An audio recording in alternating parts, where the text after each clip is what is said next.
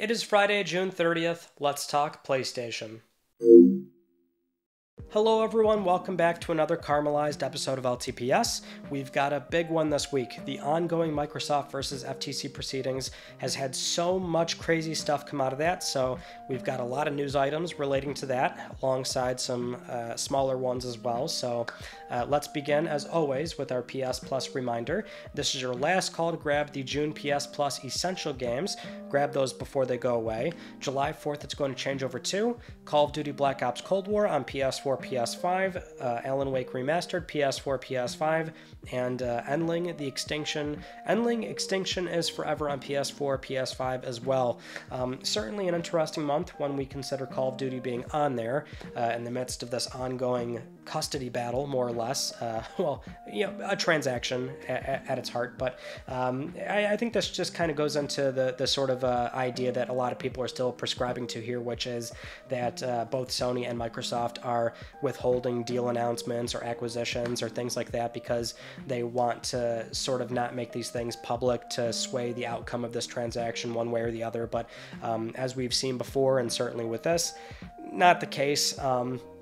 You know, not only are confidential documents a part of that process already, so it doesn't matter if they're public or not, but you can't, you know, halt business operations for what is more than a year now at this point because of this acquisition. So as we've seen with this and many other things, the kind of folks that are responsible for arranging these deals are not being explicitly told otherwise to not do these things.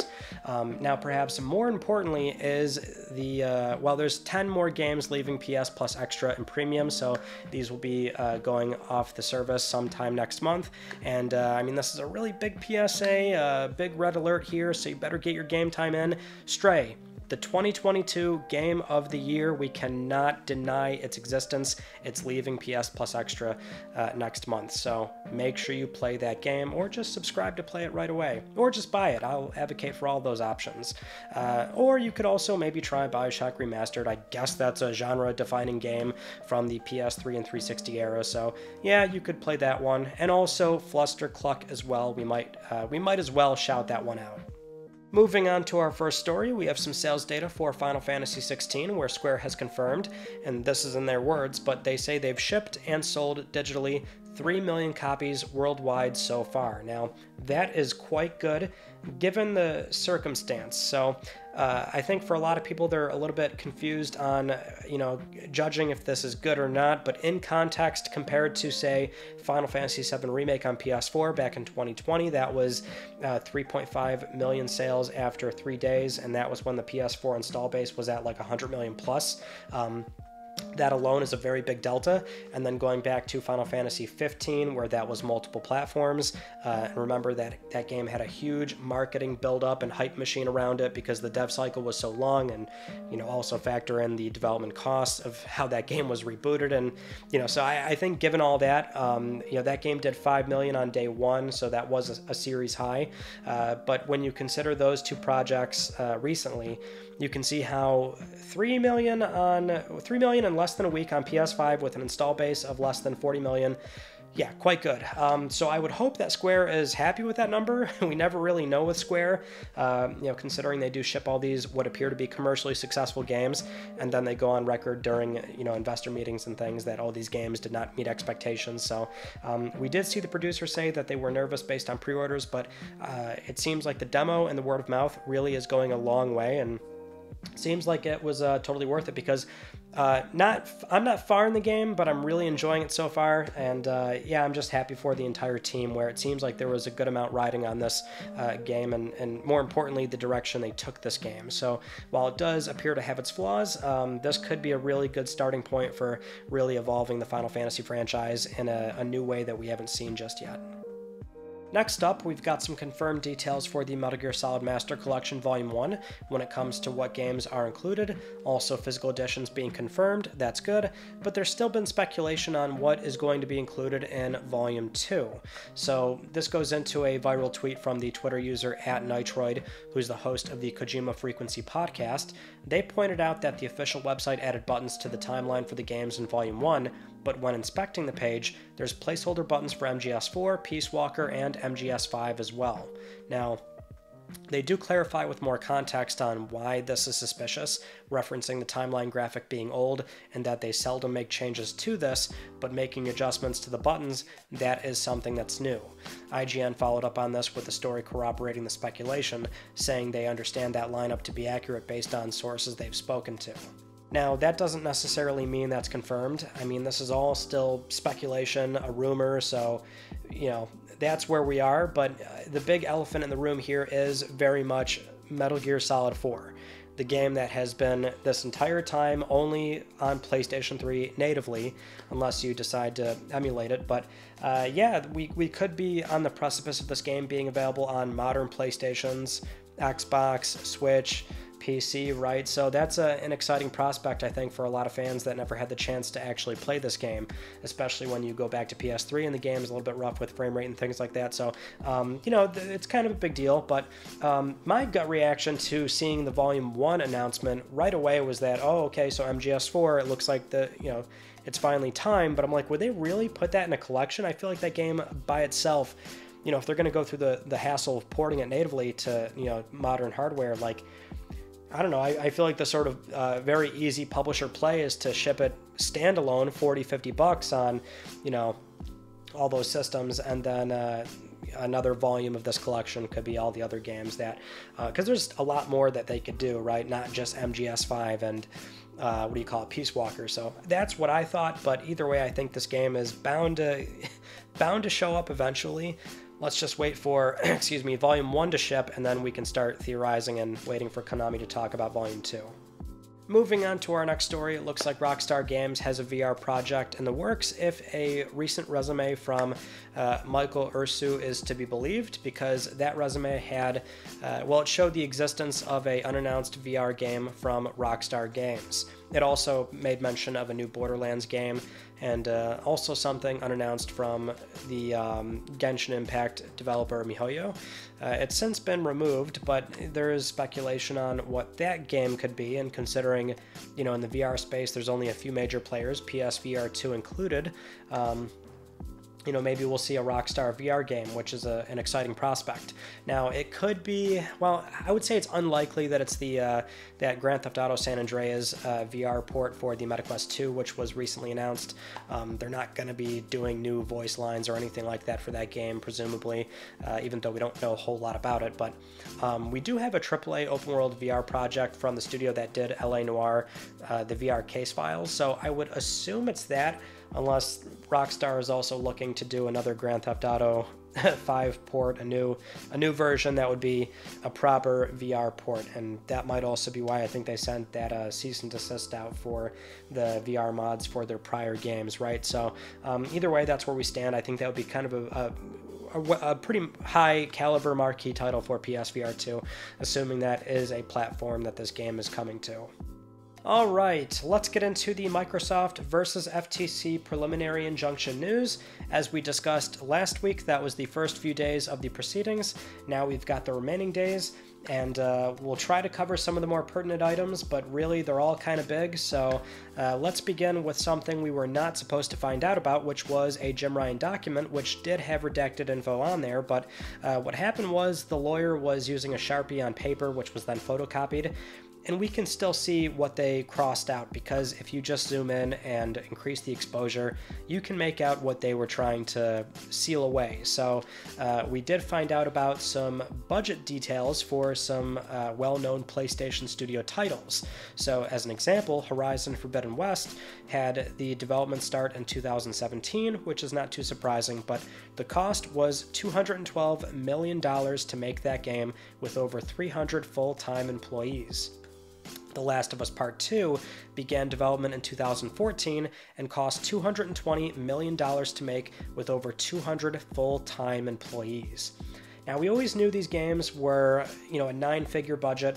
It's a huge undertaking with a lot of resources, a lot of staff, and this and that, which that might actually be a bit misleading. So those employee numbers are all in-house. When it comes to outsourcing, you can have 1,000, 2,000 people all have a hand in, bringing these projects to life. So it's so much that goes into it, right? But it's still enlightening to get some exact numbers on just how big of a scale some some AAA projects and certainly for PS studios, how big these things can get. The rest of the document does have some info relating to Call of Duty and its importance on PlayStation, so we got a few metrics here, like for example, this is a really weird one, but there's 1 million gamers that play nothing but Call of Duty. So there's some telemetry out there that says there's PSN accounts that have not started any other game on their PS4s or PS5s except Call of Duty. And apparently Sony's 2024 marketing deal with Activision does not guarantee a game release. Basically, late 2023 is the last one on paper that is guaranteed to release on PlayStation. As for what the franchise means to Sony, it generated $1.5 billion in revenue for the year of 2021, and when you're accounting the average Call of Duty player themselves and their spending across consoles, games, accessories, subscription, that's about $15.9 billion per year. So in theory, that's what's at stake if a Call of Duty player ever leaves. We also learned that Sony doesn't usually require subscription exclusivity for games on PS Plus, whereas Microsoft may require this if they sign on a day-and-date release, barring that game from going to a competing service.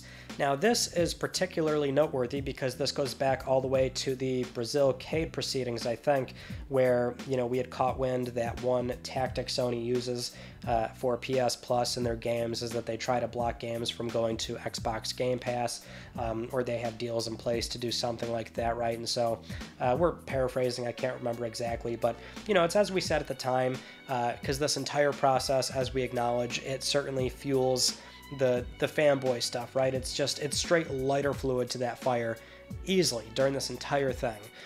So when that came out, obviously it's a lot of flack, being directed at Sony, and so what we were saying at the time was that, yeah, they probably do that, but Microsoft will have the same strategies, right? It's more a matter of what they value versus the other one, right? So Sony is pretty aggressive with standard third-party deals for a la carte games.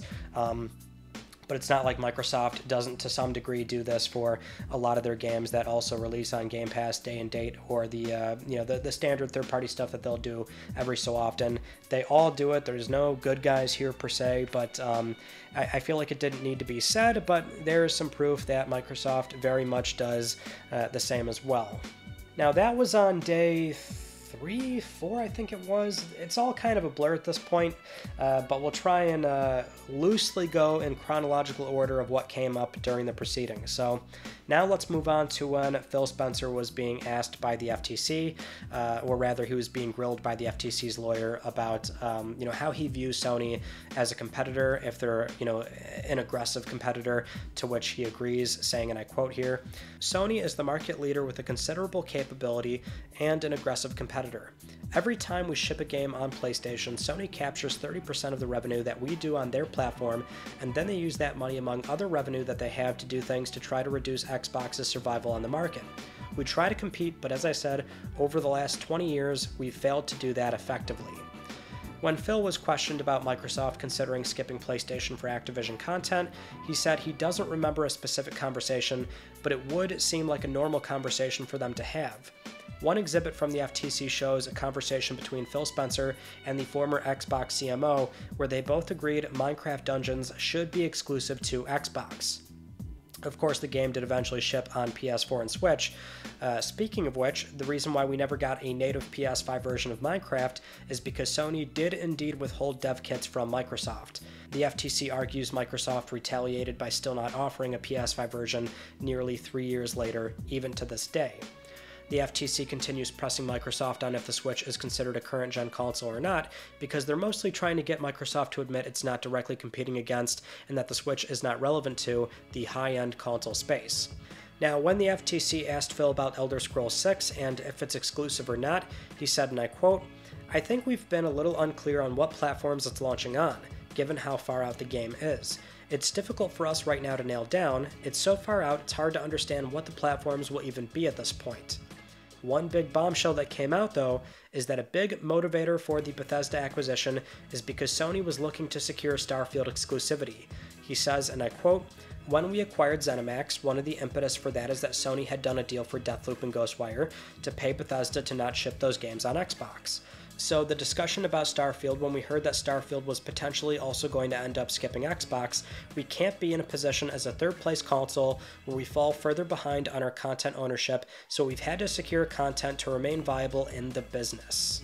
So, a lot to unpack there, given that we heard about this a few years ago, around the time PS5 came out. Before PS5 came out, the rumor at the time was that Sony very much was looking to secure Starfield exclusivity. And we can see that more or less with Deathloop and Ghostwire, that they had a good relationship and they were, certainly talking things out. And so this more or less proves that those rumors were true. Sony was, and again, this is another rumor, which was they're courting all sorts of third-party publishers, making any sort of deals and arrangements they can with marketing, but also timed exclusivity. Now, that is about the top end of what they do. Unless you're Final Fantasy 16, where, and we presume that game is probably going to be locked down on console in perpetuity, but that's about the top end of what they do. So the defensive play here from Microsoft, because the implication is not that they would lose Starfield entirely. Deathloop, Ghostwire, and Starfield would eventually make their way over, but the defensive play is to just, buy the whole publisher and, position yourself in the market so you're not always losing this content to Sony for at least a year, like a year delay, which still makes your platform not the preferable one to pick up. So, and we've said before, like at the time, that is a play that, it makes sense in the context of Microsoft wanting to secure IP, especially given they've had a historical problem with first-party IP. But that was interesting to hear, and we can certainly see how Phil wants to not have to, be on record to say, yeah, we plan to ship the game on PlayStation, because they very much are likely not planning on doing that. And they're very careful with their wording around Call of Duty and that franchise. They'll certainly commit to shipping it in the here and now and for the foreseeable future, which, in Microsoft's eyes is 10-something years, but who knows when we're talking about platforms past PS5, and they go further into this with all the talking that's been happening during the entire process, but how that play has a big angle of Game Pass and cloud and not necessarily console exclusivity. Now, when we move on from that, we have the 2019 email in its entirety from the Xbox Game Studios head Matt Booty, where he sent this to the Xbox CFO Tim Stewart, and he does say that Microsoft is in a very unique position to, quote, go spend Sony out of business. So further down that email, he says, and I quote here, "If we think that video game content matters in 10 years, we might look back and say, totally would have been worth it to lose $2 billion or $3 billion in 2020 to avoid a situation where Tencent, Google, Amazon, or even Sony have become the Disney of games and own most of the valuable content." Again, Microsoft called this a thought experiment from nearly 4 years ago that they have not explicitly executed on, and they do claim that the strategy here has been changed. But we are seeing Microsoft has an acquisition watch list, and they were considering, well, pretty much everyone to some degree. So this could be from a handful of smaller studios that release well-known titles, to larger studios like Bungie, mobile studios like Zynga and Niantic, and of course, publishers like Sega Sammy. One email from Phil Spencer back in 2020 was about a request for strategy approval, which proposed Sega as a viable target for a myriad of reasons. We also learned Square Enix was also a target to bolster the company's lack of Japanese games, drive value to Game Pass, and get their foot in the door with mobile. So, looking back at the Bethesda acquisition, that certainly was a big deal and very disruptive, but it wasn't until the January Activision announcement that the perception around all this changed, where it's like, oh, okay, nothing's off the table, anything is possible. So that's where, it's been a year and a half of speculation on, what's Microsoft going to do next, what's missing in their portfolio. Japanese games, we're seeing they're very close to Sega, so maybe them. Square would be a big money get, right, where they just kind of throw enough at the publisher and maybe they'll bite despite them being a Japanese publisher. There's been so much talk and speculation around all that, but now we have confirmation that very much, they were considered to some degree. Now, today, as it stands, nothing happened, so we don't know how those conversations went, if they even so much as got to conversations in the first place. You can throw a lot of money at, an acquisition target, but they still might not bite. So there's all these other things to consider. But yeah, when we saw Activision, it's like, okay, they're probably approaching basically anybody. And that's what we learned this past week, is that there is a number of targets, and yes, big players like Zynga, Niantic, Square, and Sega were considered. And when you look at the context of that 2019 email, now, you know, they probably thought at the time that wasn't going to be seen. So it's one of those things where you see what was written in 2019, and they were already making acquisitions back then, what they're you know, focused on doing now with all these other possible targets. Not to suggest that Microsoft is very much looking to, you know, spend Sony out of business, but they probably are to some degree, right? And so that's one big bombshell that we found out as well. Now, at this point, we move on to the SIE president and CEO Jim Ryan's deposition, which was a pre-recorded video. So they played this during the proceedings. It's about a little over an hour long, but this is where we learned more things. So most notably, Jim Ryan said he did expect every major Bethesda game to be multi-platform prior to the acquisition. He also confirms they withheld PS5 dev kits from Microsoft, and that there's no contract they'd rely on to safeguard them from the risks associated with a competitor having knowledge of their hardware. And as for Microsoft's offer regarding Activision games, Jim says Microsoft last year only committed to offering older games. As an example, the list included Overwatch, but not Overwatch 2. Now, at this point, it was already established that, well, from the Jim Ryan email that, and also Phil Spencer confirmed this during his questioning as well, but after the initial January announcement of the acquisition, Sony did not have major concerns. We talked about that last week, but Jim Ryan now clarifies it was an email from Phil Spencer on August 26th, 2022 that really set alarm bells ringing. We don't know what it was, but that's the timeline we have right now. As for Microsoft's game exclusivity like Redfall and Starfield, Ryan says, and I quote, "I don't like it, but fundamentally I have no quarrel with it. I don't like it, but I don't view it as anti-competitive." Now, back in February with the EU hearing, Jim Ryan did confirm his talk with the Activision CEO Bobby Kotick, where he said to him that he wanted the merger blocked because he thought the transaction was anti-competitive, and Bobby Kotick apparently wanted to cover himself and arrange a new marketing deal in the event the transaction doesn't go through. We also learned about a February meeting Jim Ryan had with Fidelity Investors, where he said all publishers unanimously do not like Game Pass because it's value destructive. Now, that one right there is not even so much of a, of course, Jim Ryan would say that kind of thing where he's bad-mouthing subscription and trying to put off this kind of image, but we can see plainly that most big publishers are not launching games day one into subscription, right? So, and that's the caveat, is that we do see smaller studios can benefit greatly. Indie studios where between Sony, Microsoft, they can easily foot the bill to, you know, give them a lump sum that is going to easily exceed their expected day one sales, and so they get their bag on day one, and then they get the word of mouth exposure for more a la carte sales on top of already exceeding their day one sales, right? So it can work for smaller games like Stray and you know, Fall Guys and this and that, but when it comes to the big publishers, we see most of them are not doing this. If they do, they experiment with older games in their back catalog, or, you know, with EA Play, they'll launch games on there, but you still have to pay a fee, to some kind of fee to buy the game a la carte, right? So it might be discounted, but Microsoft is still the only one that's kind of doing this, where they're, you know, dropping a ton of money and even cannibalizing their own sales in the interest of subscription. And it's something that we know Sony is very much not looking to do, and most other publishers that may not say it outright, they're also not actively doing it. The Take-Two CEO Strauss Zelnick is another one that has openly opposed the model and how it works for at least you know, large budget video games. Now, at this point in the proceedings, it's the 28th and the 29th, where it's a lot of, I guess, more boring stuff.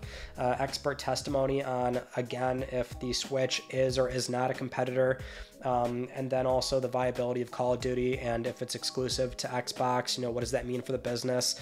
Then they also make arguments back and forth about cloud and how that all fits in.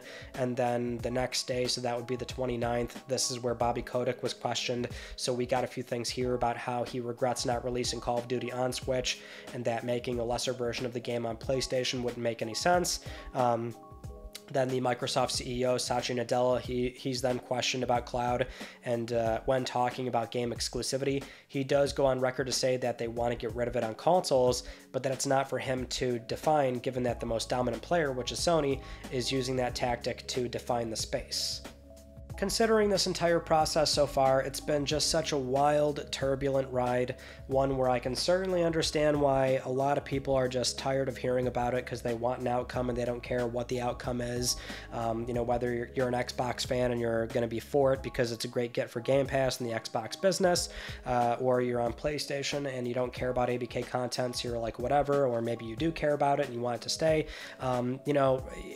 Regardless, we're seeing so much about the business, and well, not exactly a shocking revelation, but seeing the motivations behind this company, behind both these companies, I should say, because Sony does play a role here, right? So it's been pretty nutty, but I can say it's one of those things where for me, I've always been, I guess, more 60-40, maybe getting closer to 30-70 on the whole thing, which is, 30-40 for the acquisition, 60-70 against.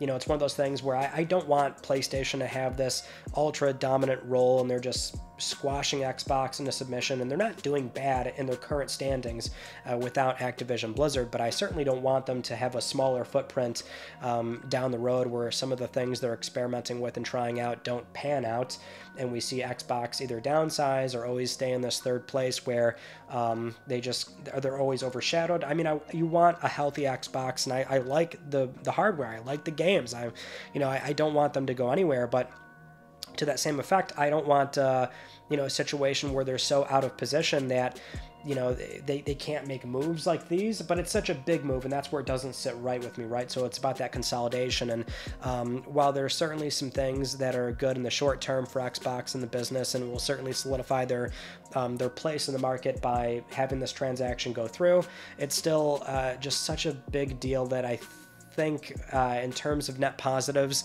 10, 20, 30 years, which is hard to speculate on, but I feel like there are no net positives when we look at 20 years down the road and they have this kind of leverage on so much valuable content and IP. And ideally, I would love to see them go out and build studios from the ground up, as Sony has done historically, but it's just not easy. And so I'm not sure what the best path forward here is, or what outcome really does make the most sense in the long term, but it is something where I think we have to tread carefully on things like this. So it's been quite a process, but with the FTC versus Microsoft, we were certainly enlightened on a number of topics, and again, we're seeing the motivations for a lot of companies come in full swing here, and they're certainly trying very hard to earn your dollar, and some of them have more aggressive tactics versus others.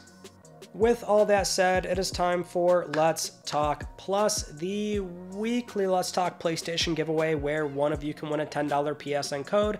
I would like to congratulate this viewer right here. I'll be contacting you very soon via email or Twitter, and if you'd like to win a $10 PSN code, it's very easy. You can follow the link down below. Supporting this channel, a number of ways can gain you an entry, and I'll announce the winner next week because I'm trying to help pay for your games. Those are all the news stories from this past week that I wanted to talk about with you all, and our Tuesday video was looking at some old PS2 memory cards, booting them up, and maybe finishing some of their save files.